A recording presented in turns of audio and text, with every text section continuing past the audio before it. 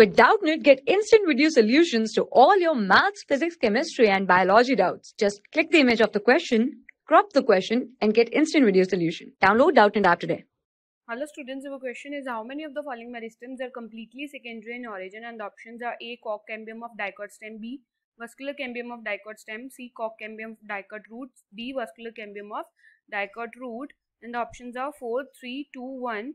So the vascular cambium and cork cambium, vascular cambium and cork cambium are secondary meristems or are lateral meristems, as they are formed during the secondary growth in stems and roots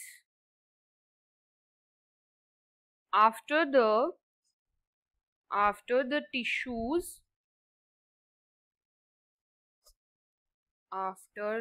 tissues of primary plant body have differentiated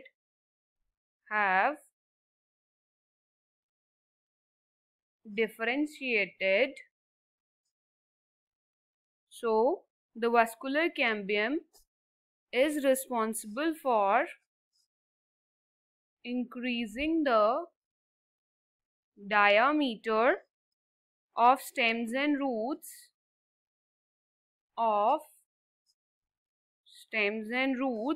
and for forming woody tissue.